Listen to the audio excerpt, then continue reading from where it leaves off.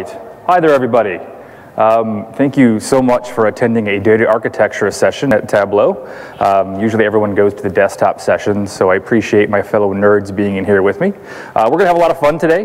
This is a brand new session I've been working on over the last year or so, some ideas that have been coming into me, different customers I've been working with, different scenarios I've been put in the field with. So this is a brand new session. We've never done this before.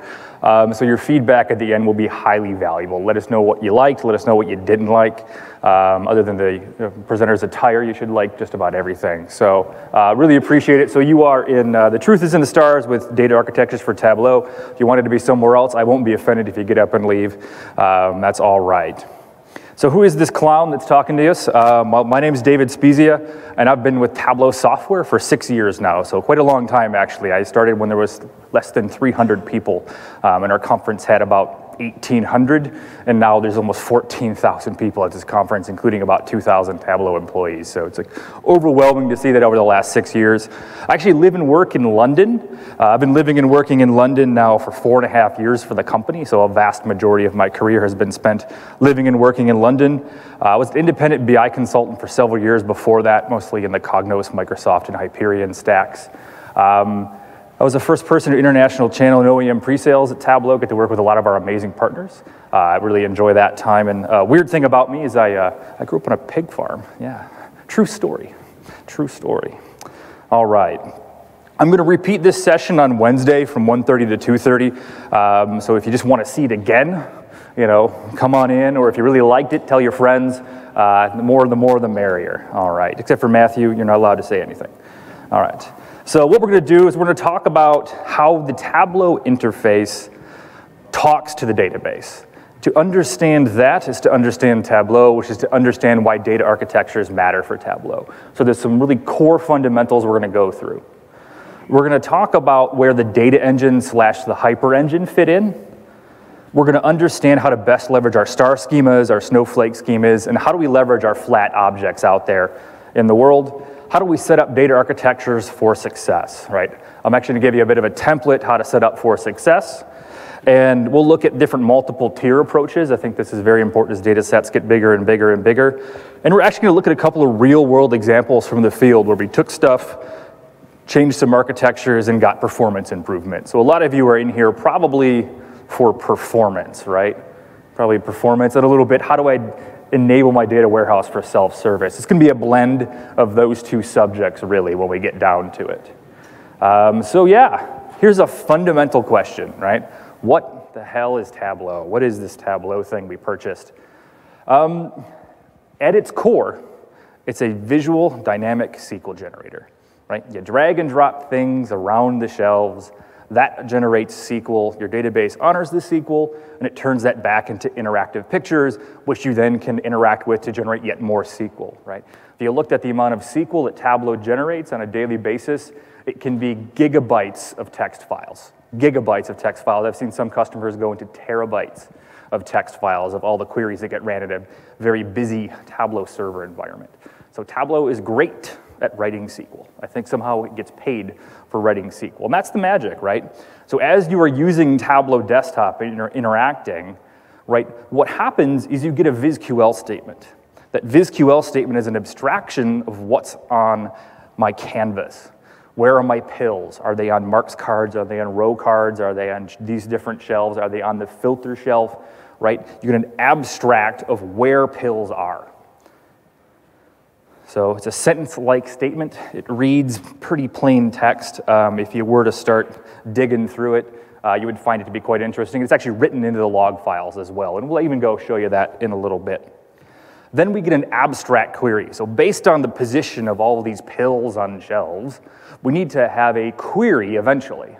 But the first thing we're going to do is we're going to create a query abstract. And that query abstract is an XML-like statement that contains things like this is on the row shelf, this is on the filter shelf, here's some calculations. So here's all of the data I need to render this viz.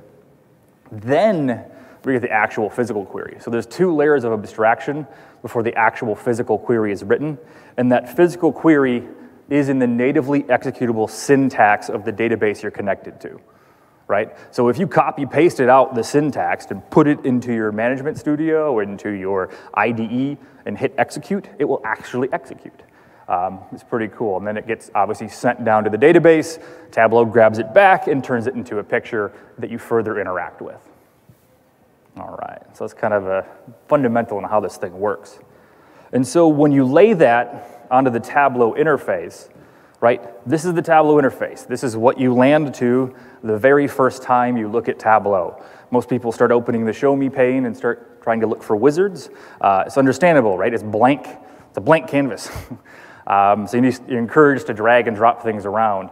And what happens, right, is you get selects, right? Blue pills are dimensional selects and group bys. Green pills are aggregations. They're calculations that are sent into the query clause. So when you drag and drop blue and green pills around, right, on the row shelf, the column shelf, on any of the marks cards, you're creating calculations, you're creating group bys. And then there's the where clause. You drag and drop stuff on the pages shelf or onto the filter shelf, and you're going to be generating things into your where clause. Then, on top of that simplicity, there's a little bit more complexity, and that's the calculation layer. In Tableau, there's 4 different types of calculations. Most of you probably only know 3. There's actually a 4th. There's simple calculations like profit minus sales. There are table calculations. Okay, now that I've gotten my profit and sales back, do something in Tableau with them, right? So do it within the context of Tableau. There's a level of detail expressions, which generate nested SQL, and there's also pass-through functions. You can actually write natively executable syntax, wrap it into expressions, and send that down to the database as well.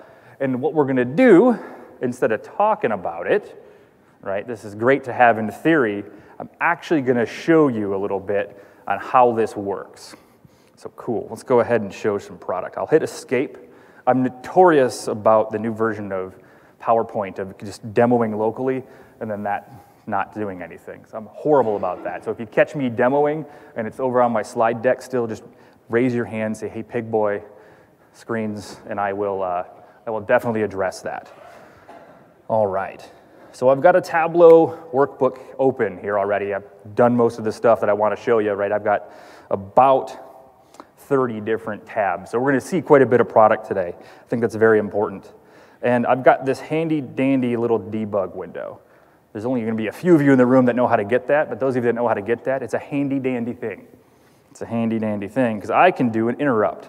So I can tell Tableau, hey, don't run a query unless I tell you to run a query so I can see it. Right, I want to physically see my query. The first thing I'm going to do, so you make sure there's no tricks here at play, I'm going to refresh my data source connection. This is going to reestablish any connections down to the database and eliminate any caching that I have. So everything's going to run fresh, because if I were to click it now, you wouldn't see any query statements because everything's going to be hitting the cache. And it's important for you to see the actual query statements. Now what I'm going to do is open the debug menu, and I'm going to turn on, in the queries, prompt for each query. And now Tableau is going to do something kind of neat when I go to the first pane. When I go to the first pane, I dropped a green pill onto the rows shelf, and it wants to do something, right? It wants to do a select. So what you see is the SQL before it executes. Select sum sales with an as clause from table orders with no group by, right? If I go ahead and click no, oh, hey, you weren't supposed to do that. It executed the SQL statement. If I hit yes, it breaks it. We don't want to do that. And so what did Tableau do there? That's a great question. Well, I've got this handy dandy Tableau log viewer, which if you did want a copy of Tableau log viewer, the binaries are on GitHub. Just search GitHub Tableau, and you'll find this log viewer. And I'm going to grab the Tableau logs. So I'll go into Documents, My Tableau Repository, Logs, and we've got a date modified here, log.txt. I'm going to drop this in here, and I'm going to go ahead and do a quick scroll down. As I scroll down here, you'll see Tableau is doing a whole bunch of different stuff. And here you can see I've got an action that said, hey, I navigated to sheet 1. And after I navigated to sheet 1, it said, okay, let's go ahead and take a look at what's going on here in the worksheet. Right, so this is the VizQL statement here. It's pretty boring because there isn't a lot of stuff going on there, but you can see I've got Mark's color Uber effects, right? So it just dragged and dropped something onto one shelf. So that's the VizQL statement. Then from the VizQL statement, you can see I get a query that executes. And when I get the query done, I'll have a QP batch summary down here. This QP batch summary is a very interesting thing. This is where I have the query abstract. You can see this abstract here is very simple. You can see it's using aggregation and the data source itself, and then here's the output column, what it's calling. So when we ultimately look at this, it's a pretty simple abstract because it's a simple thing that we're running, but I also see down here the natively executable SQL, right? That was the SQL that was actually sent to the database right there. So these QP batch summaries are very, very informative to what Tableau is doing, right? So it's always cool to see that level of detail in the logs. I don't expect you to all go off and start looking at QP batch summaries, but maybe I'll spark a few of you to do this curiously. I typically find the performance recorder to be sufficient for most of what I'm working with, but I just wanted to show you those different syntaxes that we're working with here in Tableau. All right, let's keep going forward. So we talked about selecting and group bys. So if I go to my next viz here, you can see I've got a dimensional pill on product category on columns, and I've got a calculation to sum of sales on rows. So I got blue pills and green pills. And you can see the query statement here says, give me the select of the dimension plus the calculation down here, and then we can see it groups by that dimension. This is exactly what you would expect to happen for those of you that have studied SQL. All right, so I'm going to say no, don't fail this query. And now I'll go to the where clause, right? I'm putting state equals Florida on the where clause, so I drag and drop the state pill or the state field onto the filter shelf. It gave me a dialog. I hit the checkbox, give me Florida. And now we can see that Tableau has addressed the where clause of where state equals Florida. Right? It's a pretty efficient little SQL statement, especially if I had indexes on my state field. Yes, sir? Quick question. When you're filtering, you just select the all. Does it execute a where clause? If you select all on the filter shelf, you will not see anything on the where clause. It will ignore that. Great question. And yeah, you'd be able to test it out yourself too. All right, I'm gonna go ahead and hit no here, but that means, for those of you that understand SQL at a deeper level, people can do some silly things on the where clause, right? If you look at Tableau, typically when workbooks are not performant, the first thing I look at is the where clause. I'm always going to the filter shelf. I'm looking for funky looking date parts. If you look at Tableau SQL when we're using date parts, you'll see a whole lot of nested casts in things, so it's got to do a lot of execution on the database side, so just be wary of that. So one of the silliest things I saw in the field was this, and this is actually an example from the field that I saw, is they had a silly where clause. And you can see how much slower this is to execute because the where clause is this. When state equals Florida, then 1, else 0 equal to 1. That's going to do what's called a full table scan. It's going to require every single row to have this calculation fired off for it, and then it'll select all the ones. If I had 300 million rows, that's going to take like 3 or 4 minutes to execute unless I have some kind of cute column store index, right? So don't let your users do silly things like that. I have found that in the field. We were working on this workbook for like 20 minutes, and then finally I went, what's this? Oh, damn it. Yes, sir? Why or how did you come up with that? Good question. Why or how would that happen? So if I go in to what I dropped on the where clause here, I called something silly where. So I'll go ahead and quickly find that. I'll look for silly, and I'll go ahead and edit this. Oops, I didn't want to duplicate it. I had this great undo button. There we go. I'll go ahead and right-click, and I'll hit edit. So the user created this calculation, right? If state equals Florida, then 1, else 0, right? So the user created this calculation, which is a valid syntax calculation, and then they put that on the filter shelf, right? Because they just didn't know any better. They didn't know they could just put the list out there and then select the thing from the list, which is going to generate an in clause, which is going to be a hell of a lot faster than this thing. So yeah, Tableau was doing exactly what the user told it to do. It just happens to be really inefficient. So pay attention to your filter shelves is what I would say, especially when there's date parts and things involved, because there's a whole lot of nested casting that'll happen from time to time. We generate SQL. We don't always generate the best SQL, but we do generate SQL. So just be wary of that. All right, and now I want to get into different, yes, sir. The most efficient way to do that query is on the where clause piece here. Just drag the state out to the filter shelf, and as you drag state out to the filter shelf, it's going to be a list of the states.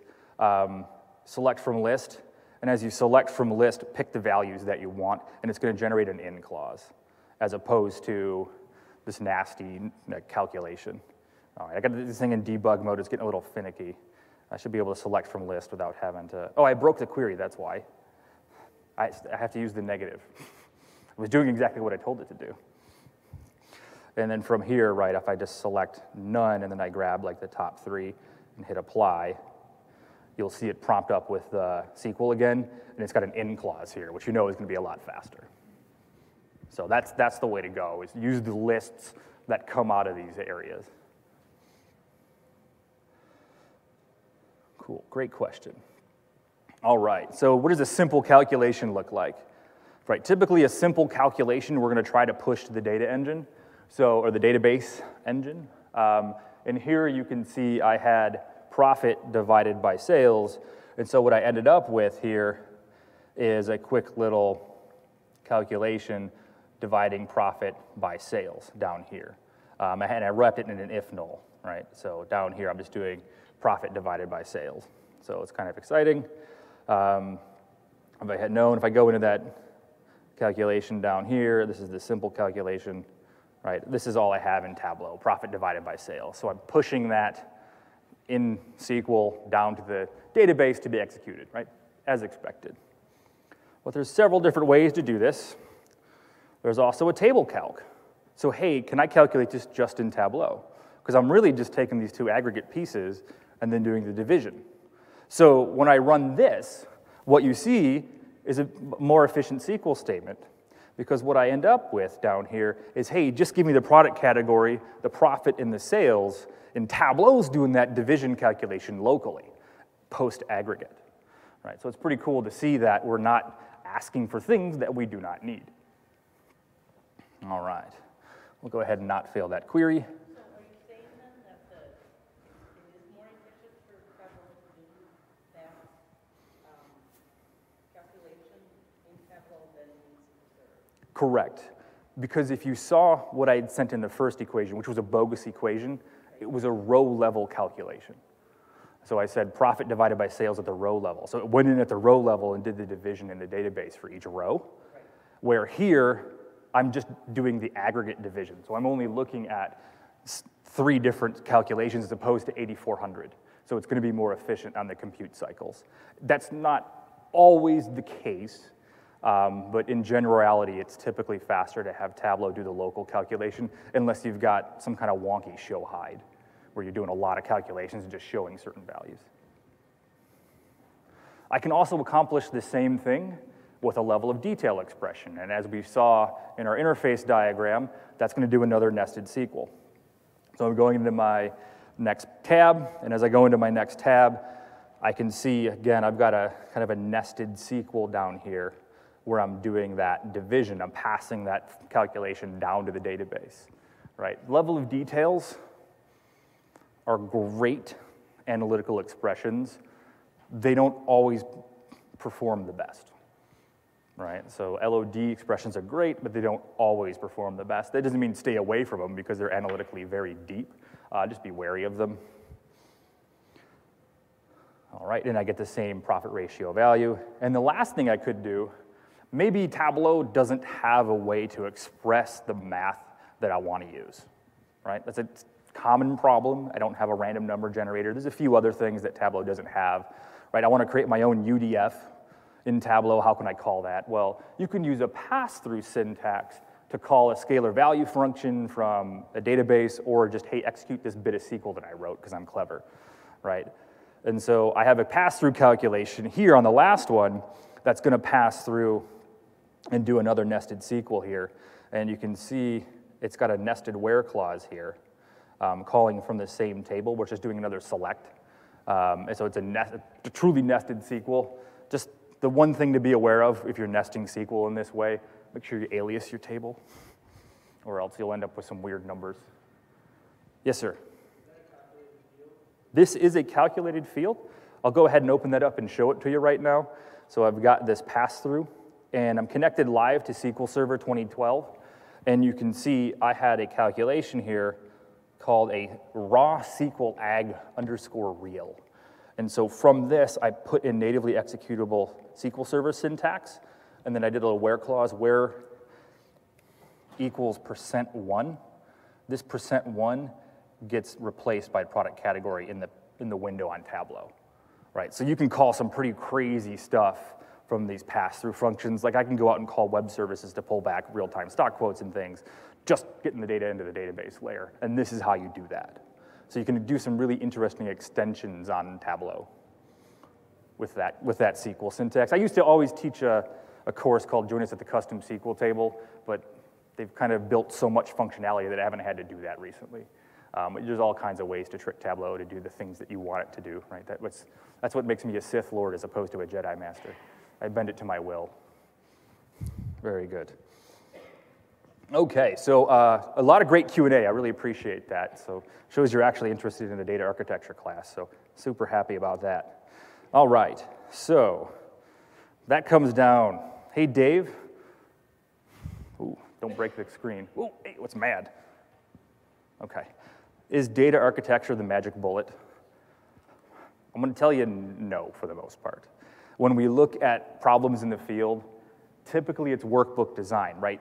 That wonky where clause I showed you, the way I was nesting SQL, which is a little bit more inefficient, right? If I just change the workbook design, I can get a more efficient SQL execution. If my calculations are a bit weird, if I can change my calculations, maybe I can use a table calc instead of an LOD, or maybe I can do something in the database layer that will improve performance. Then, okay, am I writing kind of wonky queries? Then finally, okay, is it the data architecture?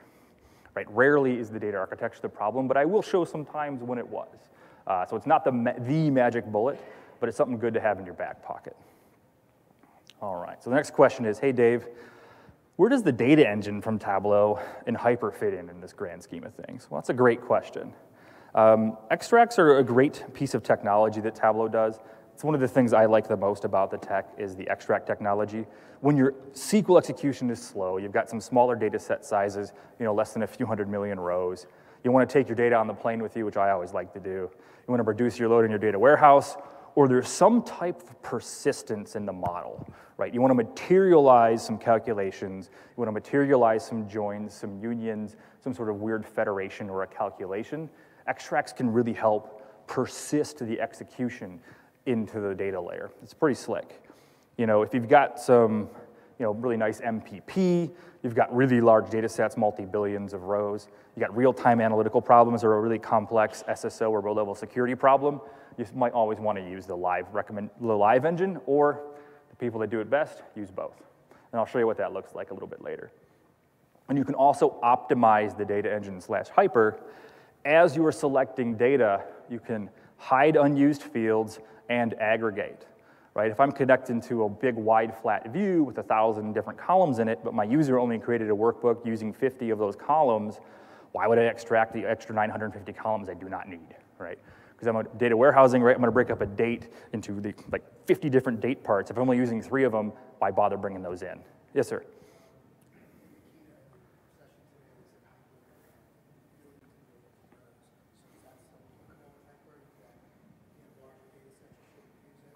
So the question is, okay, they showed us using billions of rows with Hyper compared to the data engine. I would say that Hyper can definitely handle a larger volume of data than the data engine. I did a lot of testing maybe 3-4 months ago that I sent to Alan, who was on stage doing that demo. And I was able to handle 4 billion rows with about 60 columns, and it was decent performance. Like every query ran in less than about 15 seconds, and that was 3 months ago on the build. So yeah, if the data engine usually kind of starts falling over at 250 million rows, we'd expect Hyper to start slowing down at 2.5 billion. It's an order of magnitude in improvement, but that's just some generalities. I'd say try it because it's included within Tableau before you start building aggregate objects and other things to support your analysis. Right? Sometimes it is the magic bullet. So the question might be, why is the data engine so fast? Well, it's essentially a hyper-normalized star schema. We take every single column and store it individually within the extract file itself, and it boils each column down to its unique name value pairs. So if David appears 15 times in the database, there's only one entry in the Tableau data extract, and it also runs in memory. It has really, really high ends of compression, and it's left compressed in memory. And queries are ran with the context that you run them, especially on the where clause, and it has persistence of those complex things like joins, unions, and calculations. So the data engine and hyper engine are really great for speeding up particular analytical use cases, a single viz, a single dashboard. They're phenomenal at that, especially when you hide unused fields and aggregate to just what you need to render that viz. You can really get things rendering hyper fast. All right, another question might be, hey Dave, what about the data server? This might be a little bit controversial, but that's okay. If you want to use the data server, it's great for doing a shared meta model. If you're looking for performance, do not look there. If you have something that's not performant, putting it in the data server will make it even more not performant. It's going to get better in the future. We have an active task force up at improving that. And the question might be, well, why, Dave? Why is this breaking? Well, the communication process complicates things a bit.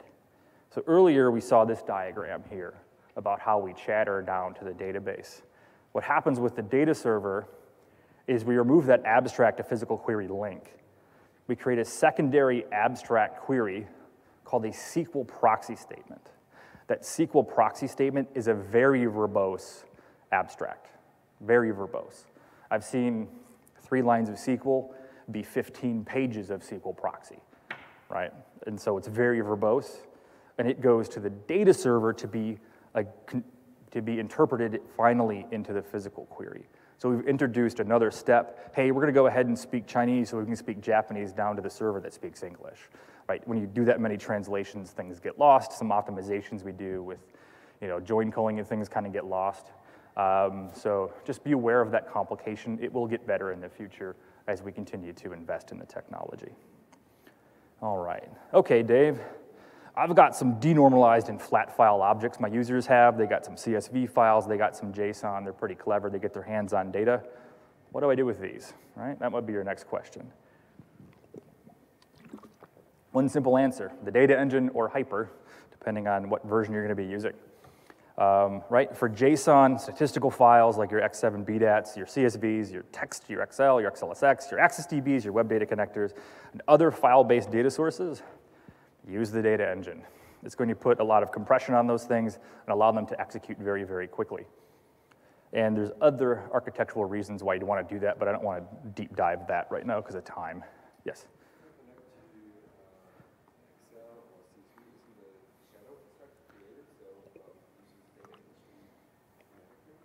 So if I connect to Excel or CSV, isn't there a shadow extract created kind of dynamically? Yes and no. I don't want to get into the semantics of that, but it's typically best to deliberately extract it. And then you can schedule it, and then you know it's extracted for sure. And it's going to scale a lot better as you get multiple hundreds of people connecting to that. Yes? Hyper will be the default data engine in Tableau with 10.5, yes. So instead of a .tde file, you'll have a .hyper file. And instead of TDE server 64.exe doing the execution of queries, you'll see hyper.exe doing the execution of SQL queries. There is nothing they need to do extra. It will just Hyper can execute TDEs, and then the newest ones as they get saved, as things are updated, will be saved into .hyper. So it'll be a very seamless upgrade. And I can say that from experience, because I can open .tdes in Hyper already, right? So it works.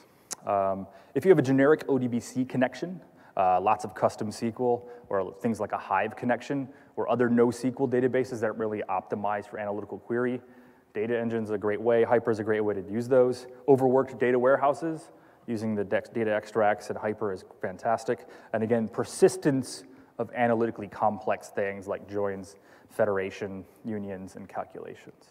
All right, so enough talk about all this stuff. Yes? In terms of the extract optimize, so of course it materializes the columns, but is there a lot of other things it does under the hood? So if I'm connecting to a database and and I'm building stuff out, and then I hit extract, and then I add additional columns later. When I hit optimize, those additional columns I add past the extract, that's what gets optimized into the data extract. Yeah, but if I publish it to server and I have it on a refresh schedule, the refresh will automatically optimize. But is there something else on top of the kind of materialization? No. So evidence is incorrect. Yeah, it doesn't do anything else. Yeah. All right, so let's go ahead and demo some of this fun stuff. All right, I want to make sure I'm conscious of time here. All right, we're about halfway through. Very good.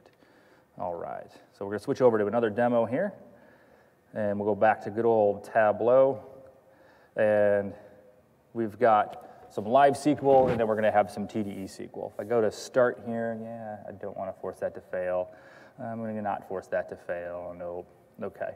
So first thing I want to do is turn off that, hey, here's all my queries being executed into my engine. So I want to turn off the debug mode. That'll be the first thing I do. And I'm going to go ahead and turn on the performance recording. Go ahead and start performance recording. And now I'm going to refresh this so we know where I'm not, just kind of using smoke and mirrors. I'm refreshing that. And now if we go to the live SQL viz, as I go to this live SQL viz, I'm actually connected to about, it hit the cache. That's a bunch of poop. Oh, well.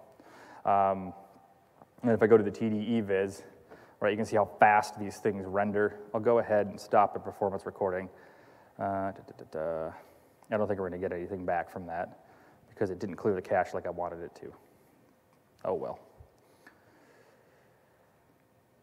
Now we'll get back our performance recording. Go ahead and switch this over to zeros. Bingo. All right, so now we can see executing the query. When we were connected to SQL Live, it took 3.29 seconds to execute my SQL statement. And when I was connected to the TDE worksheet, it was 0.37 seconds. So pretty cool to see how much faster the TDE was in this case on 5 million records. It was an order of magnitude faster.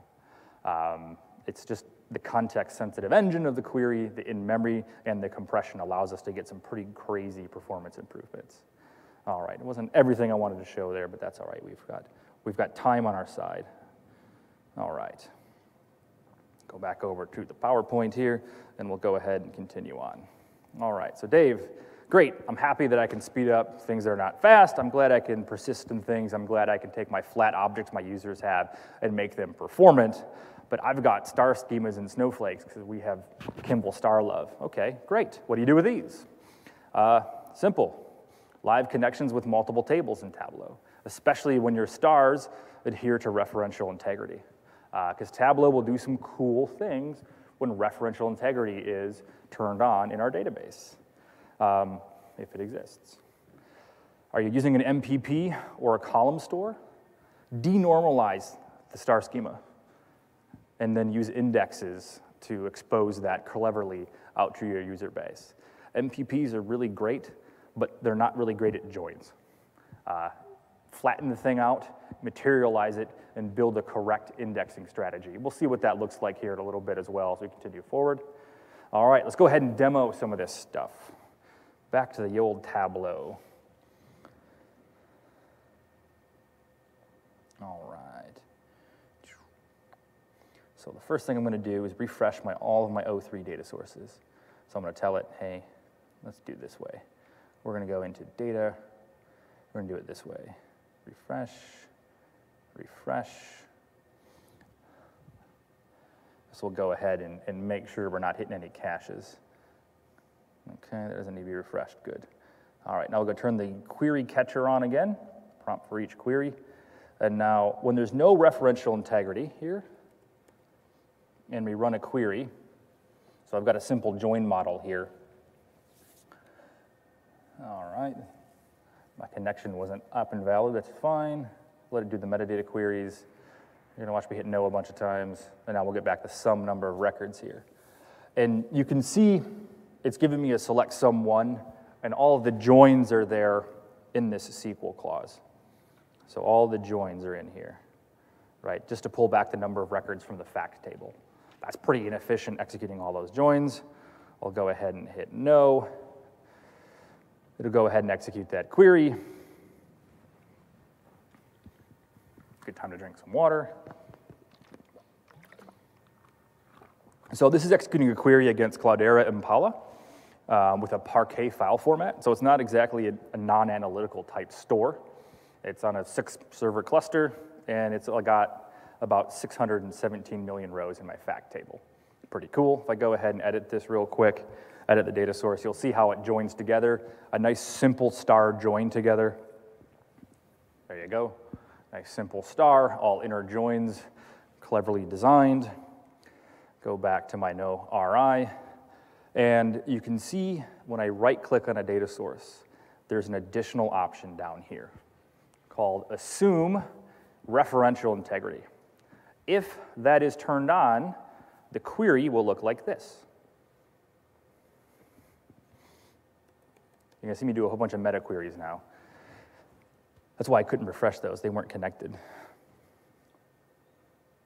I reopened the workbook too many times. That's okay. Don't worry about those. Now it's going to execute the actual query here. So I'm going to get back an actual query. That's a much more efficient SQL statement, right? Just doing select from the fact table. I'll go ahead and hit no, don't break.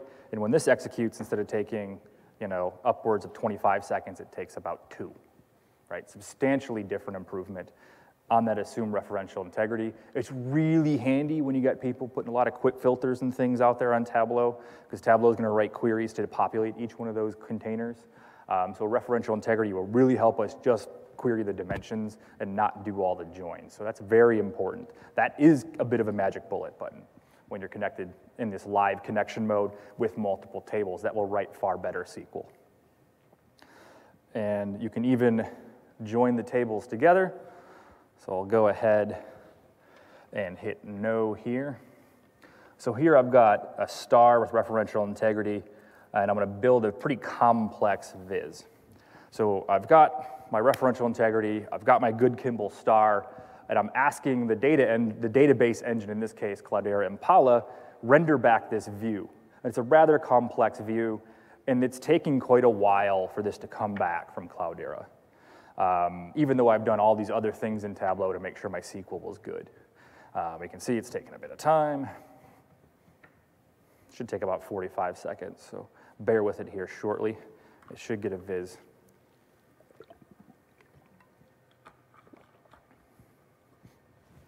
Oh, second pass SQL for the sort. Now it's computing the view layout. So that was pretty complex. Now we'll get a quick bubble map. It's going to take about a grand total of about 60 seconds to render that one viz. Right? I've made this deliberately complex. So what could I do? Well, I have another option. In this database engine, I have materialized the view into another table with a Parquet format. So I have all the joins materialized together. I could have also chosen to do that with a Tableau data extract, but having a 617 million row Tableau data extract that is a direct representation of 250 gigabytes of Cloudera data, it might not be a good idea. That's why I bought Cloudera. What can I do? Well, I'll materialize this view and make it flat inside of my Impala plus Parquet. So when this executes, right, instead of taking 60 seconds, it should run much, much faster. Let's see here. 15, 16, well, I think much was an exaggeration. It should run faster. 3x, right? That was 20 seconds instead of 60. Now it's doing the second pass. So instead of taking almost 45, 50 seconds for the first query, it now takes about 20 seconds for the first query, and then there's my viz. So I've materialized the joins. I've pushed things together. I could make it even faster if I had it aggregated behind the scenes as well. So always good to see us getting performance improvements by changing our data architectures. All right. Back to good old PowerPoint. Are there like thumb rules that some guiding principles that can be used to determine when do we start materializing stuff? When you have cross-fact joins, for example? We'll show an approach here. So we're getting right into that point. So I'm driving all the questions, so hopefully it addresses it. If not, just let me know. All right, so I always like to look at things within the human scale of data. I think this is very important, right? If you're sitting down to analyze 3 billion transactions, you're gonna have to put things in consumable chunks. or else you're not going to be able to analyze that data. And I think every data has this logical type of hierarchy, where I've got my stuff up there in the weeds, or my stuff up there in the clouds, where my executives live, all the way down to the stuff that's in the weeds, where my data scientists live. And all data can be broken up into these hierarchies, whether it's a time hierarchy of year, quarter, month, week, day, hour, minute, second, millisecond, right? Or region, country, state, county, zip code, or product hierarchies through departments, or personnel hierarchies through a company, right? Data's always got some natural hierarchy to it. And you can always start at the top of the hierarchy, make some decisions, and then drill down. And you can use materialized aggregates in the data engine or in the back end of your system to increase the performance of some of these queries at the top. And then you can leave your low-level data sitting in your data engine, database engine of choice, and drill down to the raw data to grab context. So as I'm interacting with the data, I filter a year, I then filter a month, I then filter a week, I then filter a single day. Okay, that wasn't what I wanted, so I move up a couple of tiers. I move over to the different dimension that I want, and then I drill down. So most data ends up in this type of flow, depending on where you're at in the hierarchy. Do I want to look at all my different regions, then the districts, then the individual chains or stores or individual salespeople, right? You can always have this type of hierarchy in your data. All right, there's another clever trick that I saw in the field. One of my customers I work with out in Sweden, they've got a 17 billion row fact table in their transactions. And they usually only look at a week worth of data from the previous week and the previous week last year. That's what their analysts typically care about when they want to do something ad hoc. There was some kind of weird blip in the week. Let's try to explain it to executives. Okay, there was a really cool blip in the week. What did we do right? And so what he's done is he's used parameters in Tableau to set a week on the where clause here. Okay, between this and this. So instead of looking at 17 billion transactions, he's now looking at a few hundred million, a few tens of millions, and he's using that parameter date start, parameter date end on a column that's been indexed in date. And so we can get back some pretty neat, fast performance that way as well. All right. Yes?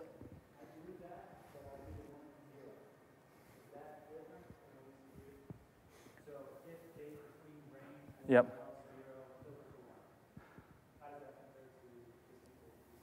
Yeah, this is going to be a lot more direct comparison here. It's not executing a formula. This is an actual input static value that I'm putting in with a parameter in the Tableau UI. So I'm putting a date start and a date end. So I'm giving it a very explicit range, and those dates here have been indexed. So it's going to be much, much faster. Much, much faster. All right. So some examples from the field. I think it's always best to define a data strategy, right? Let's sit down. When should we go use something else technology-wise? When should we look at aggregating, et cetera? So we need to define our data strategy. And as we do that, you know, there are different source systems, ETL into our EDW or ADW, right? Enterprise Data Warehouse or Analytics Data Warehouse. We've got fact tables that we then turn into views. There might be some aggregates and functionality we turn off of those views. And then we've got our user with Tableau desktop. Well, how do they connect? Well, typically, if we've got a wide flat view, let's go ahead and do a live connection to that live wide flat view.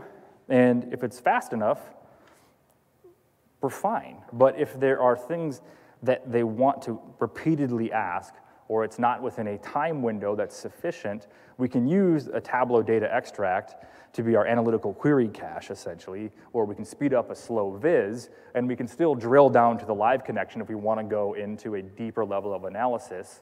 And if some of the stuff I'm doing in the data engine is pretty useful, and there's some really cool new logic that my business users are coming up with that might want to be core logic, right? I might actually want to move that logic from the user tier forward.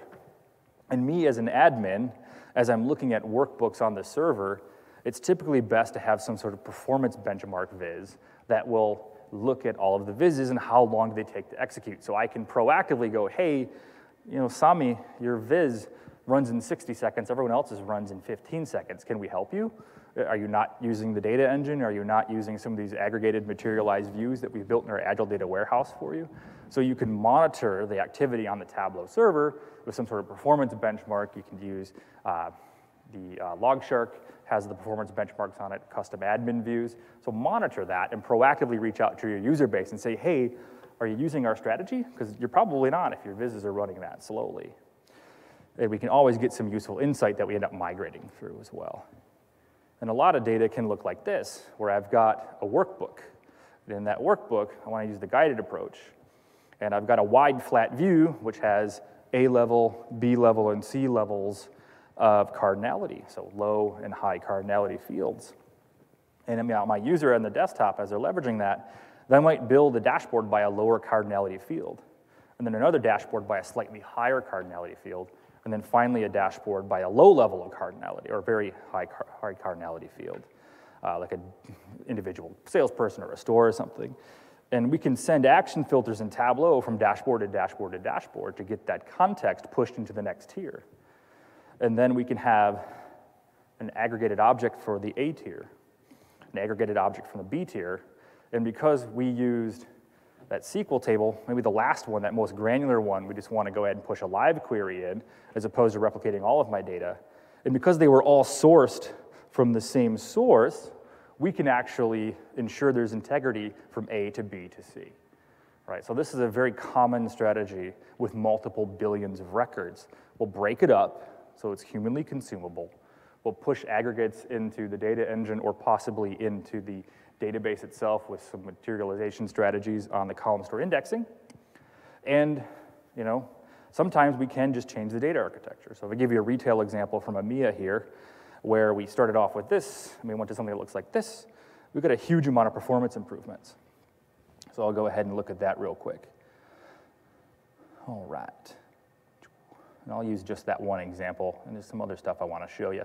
So we're going to go back to where we were, which is data architecture in the stars, and we're going to go ahead and look at the retail example, and we're going to go ahead and open the first example. And this is using 55 million records, about 3.3 gigabytes worth of data. So it's not child's play, right? It's a decent data set.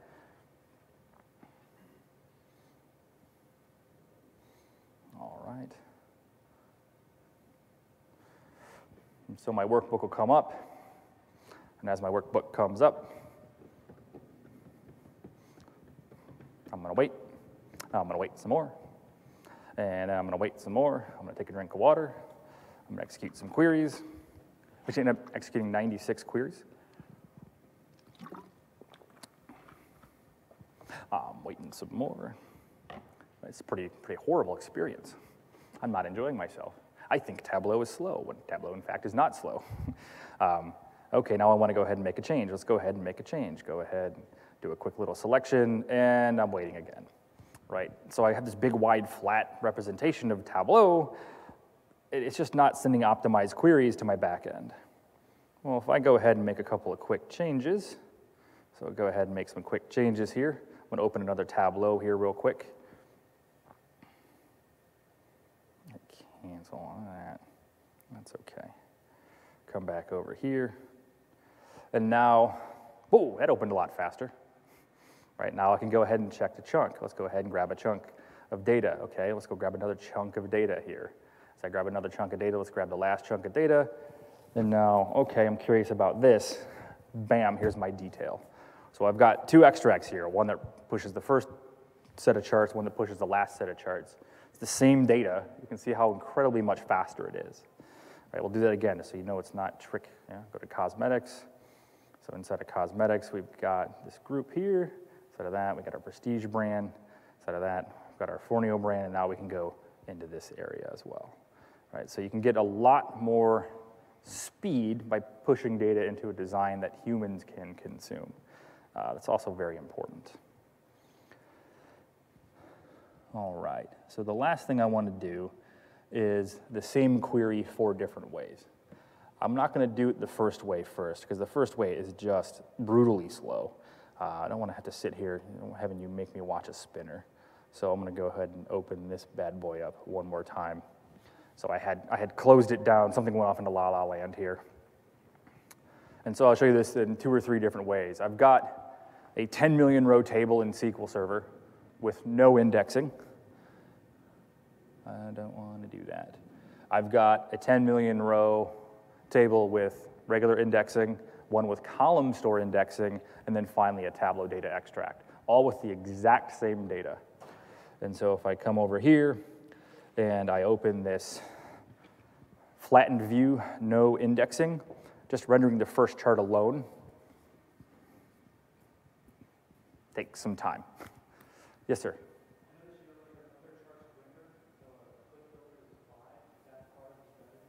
So yeah, the fastest SQL statement is no SQL statement.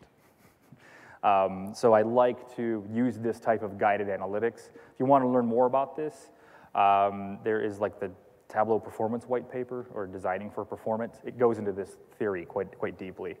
Right now, if I go ahead and make a selection like dried fruit, no indexing, no good data strategy, I'm just waiting forever for this thing to execute. I'm actually going to hit cancel because it'll take about 70 seconds, and I'm not going to bother with that.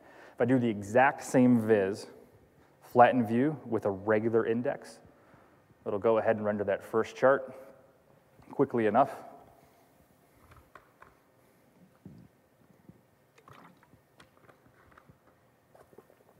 Better, not great. I go ahead and pick a selection here. I do have an index on tax 1, tax 2. I have an index on supplier. That was a much better experience than before. And now I want line item details. Okay, select this supplier, and then we'll populate this list down below. Bam, that's a much better experience. If I walk through the first one in entirety, it takes about 2 minutes, right? Okay, now let's use a column store indexing strategy. So now I'm going to use SQL Server data warehousing with a column store index. Then I'll go ahead and execute these queries.